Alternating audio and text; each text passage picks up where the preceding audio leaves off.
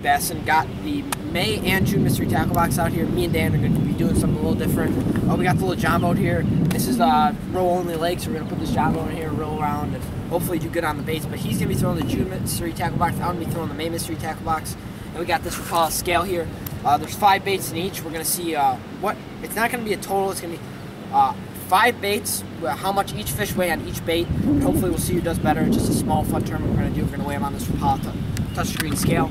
But first off, I'm going to do what I got on the May box, and then Dan's going to do the June box. So first off, we got the Eco Pro, or Eco Stick. This is made by BioSpawn. This is an Eco Stick. Cool little bait. I don't know, just a little Gamakatsu flick shake. This is a rubber silicone jig in 1/8 ounce size. And it's just got a little Gambler craw on there that is in Dan's box. He let me use one of his craws to put on the back. Then we got the Shockwave 4.25 made by Missile Baits, and then that's just with the hook that they gave me. It's the Mustang 4-aught hook that I just put on there. It's just on my Baitcaster 6.9 jerk bait stick, and I'm just going to be throwing that around weeds. It's 100% weedless, full bait. And then the Yabby River Sea Yabby, which is a big. This is not the baby. This is the bigger one, and it's got it's a pretty big bait. It's a crawfish bait. And then the last thing is the Excite Baits XP1 crankbait. This is silent in a red craw color. But that's all the 5 baits that I'll be throwing. And then also we got this bait mate I'm going to throw on the jig as well. This is just a fish attractant. Pretty cool stuff. So hopefully we can get into some fish. Stay tuned, and here's Dan's box. What's going on, guys? Fishing with Alex today. Using the June mystery tackle box. This is the Sashimi Yozuri pencil FW bait. I'll use this later on in the day, closer on sunset. Next we have the Gambler Flappy Daddy here. They're on Powell 6.9 medium heavy. Next we have the Z-Man's Sawtail worm, and I might throw this. I'm gonna try to catch her on this, and then I'll probably switch this off with the shovelhead shovelhead jig.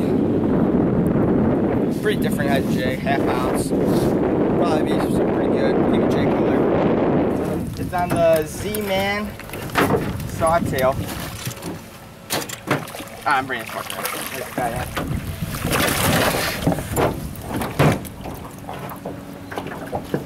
Oh, that's a good fish. Just had one on over there. That was about the same size as this one. Alright, let's weigh it.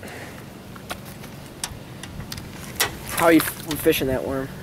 Just raising it up, dropping it. What is it? 302. 302. I don't know if that's right, but that's a nice fish right there. 304? I'll take 304. Spawned out. Yeah. It's a good fish right there.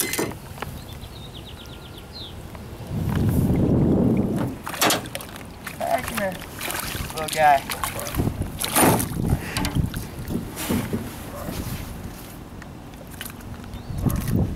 Oh, there you go. Hook's already out. Easy enough. Gambler Flappy Daddy on a 1/4 ounce tungsten weight. Oh, there it goes.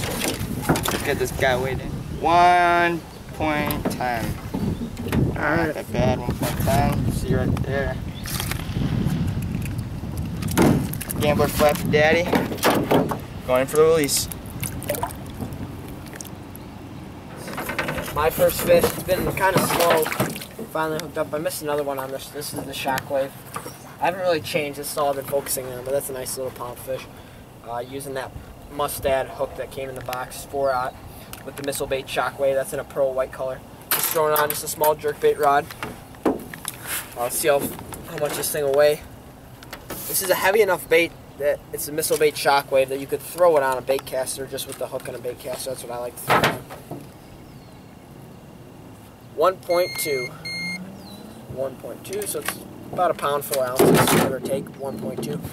Nice little fish. I'll put this rod away. Now I'm going to go try and catch one on the rubber jig. Alright guys, welcome back. That lake wasn't doing so good. Dan caught those 2 and I caught that one little guy. So I'm just taking all my rods. I got the little pockets. We're going to go down this little pond, do some shore fishing for a little bit. Hopefully we can get into some better fish. Sammy on his channel. Hopefully I can get a bite.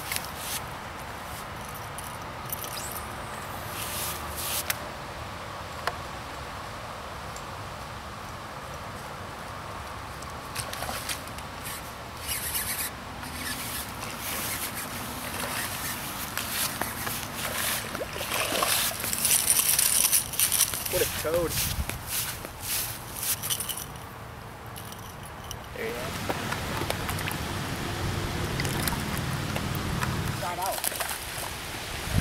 Alright guys, there's my second fish. That's a really skinny guy, but he hit that Eco stick made by Biospawn. Just throwing it on a little wacky worm. This is one of my favorite new stick baits. It's an awesome. I've got in the May mystery tackle box. I'm still throwing the May box. Dan caught that nice one. He's only got one more bait left to throw, and that's that jig, which once you got on this channel, you should be able to do. But this is an awesome little channel. These fish are in here guarding fry still, and you can usually come back here and catch a lot of fish.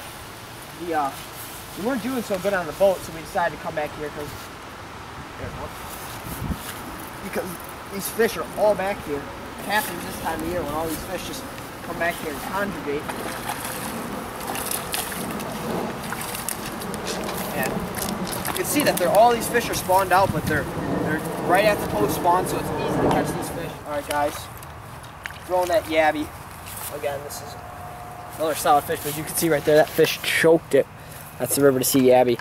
That thing is an awesome bait for post spawn. There you go.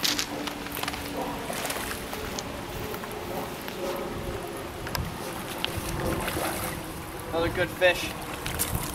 These fish are all just stacked back here because of that post spawn fishing, but they're pretty much eating all these baits that we're throwing at them. These are awesome baits. This bait will stand straight up in the water. I don't know if you can see this right here, but throw this bait in there. It stands straight up. So this thing looks so realistic.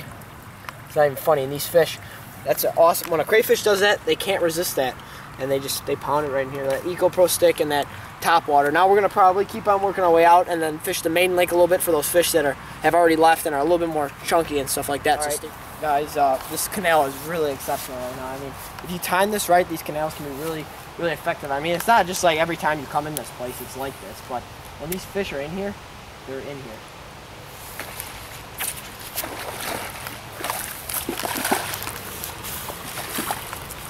That was on the Shockwave by Missile Baits. I mean, that fish exploded on it. All these fish are post-spawn in these little canal area. I mean, we knew after we went to that one lake earlier today, it wasn't really good.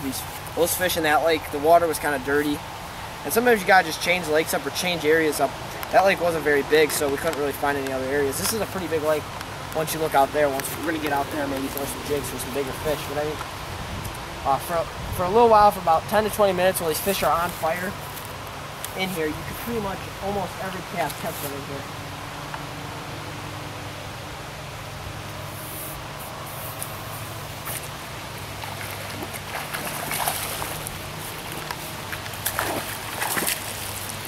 Another nice fish on the Missile Bait Shockwave. I mean, it looks so easy and so dumb, but I mean, these fish are in here because of the spawn and the post-spawn. That these fish are just smoking these baits. These are awesome baits to be throwing. I mean, all these baits are perfect for the post-spawn time. Dan caught his fish on the top water and the worm in the other place.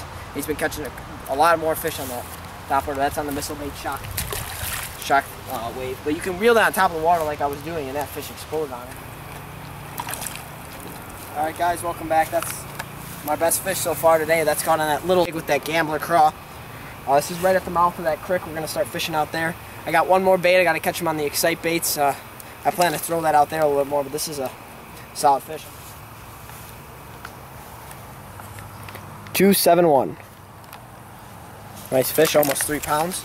Caught on that River to Sea rubber jig with the Gambler craw. Nice fish.